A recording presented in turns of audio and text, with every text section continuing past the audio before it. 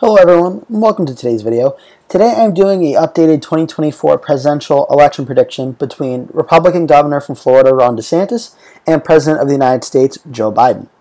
So with that said, I'm going to start on the East Coast and work my way west. The state of Maine, I'm going to start off by giving Joe Biden in the likely column. I think Joe Biden will win the state by about 8 or 9 points or so.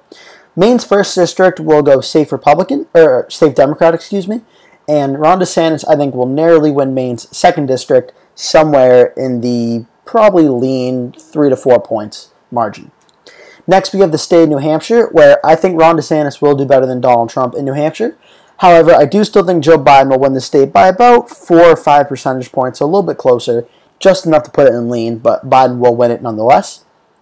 The state of Vermont will go safe for Joe Biden, as will the state of Massachusetts. The state of Connecticut and Rhode Island will go safe Democrat as well.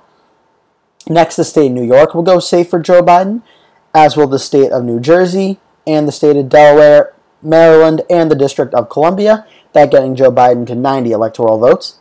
The state of Pennsylvania, I'm going to put in the pure battleground column because I do want to go back to that state.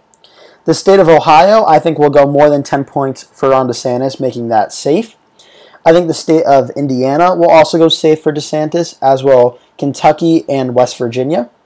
I think the state of Virginia, the governor's race in 2021 is looking like it'll be very close, but at the presidential level, I still think a win between 5 to 9 percentage points is in the realm for Joe Biden. I think that in a national presidential election, Virginia will go back to voting for a Democrat. The state of North Carolina, I'm tempted to put in the battleground column, but I think given Biden's popularity, I'm comfortable enough putting North Carolina in lean for now.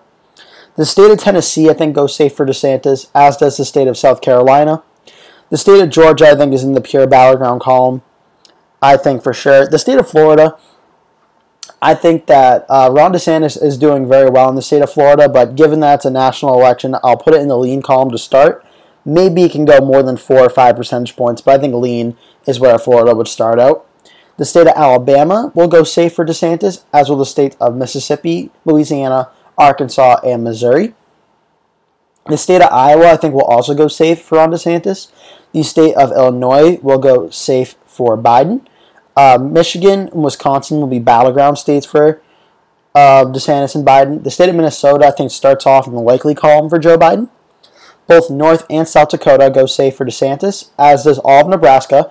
And Nebraska's 2nd district, I think, narrowly tilts towards Ron DeSantis at this time, as he is more approved of than Donald Trump is in the state. Not in the state, in the district. Kansas and Oklahoma also go safe for DeSantis. The state of Texas, I think, starts off in the likely column. I don't think it will go back to, say, 10 points or so, but I think between 6 or 7 points is probably where Texas will be. The state of Hawaii will be safe for Biden, and the state of Alaska will be safe for DeSantis. I think the state of New Mexico goes likely for Joe Biden, and I think the state of Colorado also goes likely for Joe Biden. The states of Montana, Idaho, Wyoming, Utah go safe for DeSantis. That gets him to 236. Arizona, I think, goes in the pure battleground column. I also think Nevada goes in the pure battleground column. Joe Biden will win the state of Washington, Oregon, and California all safe. That gets DeSantis to 236 and Biden at 225. Now, I do think from here, I do believe Ron DeSantis will be able to narrowly flip back the state of Arizona. I think he will be able to do that. I think the state of Wisconsin will also narrowly go to Ron DeSantis. I think the state of Georgia also will narrowly go to Ron DeSantis. I think the state of Nevada will narrowly go for Joe Biden. I also think the state of Michigan would narrowly go for Joe Biden. And I think the state of Pennsylvania would narrowly tilt for Ron DeSantis. So right now, if it's DeSantis versus Biden, I have DeSantis at 292, Biden at 246, with the states in tilt being the closest ones that really could go either way at this time. So that's going to do it for today's video. Thank you so much for watching. Please remember to like the video and subscribe to the channel so you want to watch more videos like this. If you're a returning subscriber of mine, thank you so much for watching another one of my videos. I really appreciate it. And again, if you're new, please like the video and subscribe. Thank you so much for watching, and I'll see you in the next one.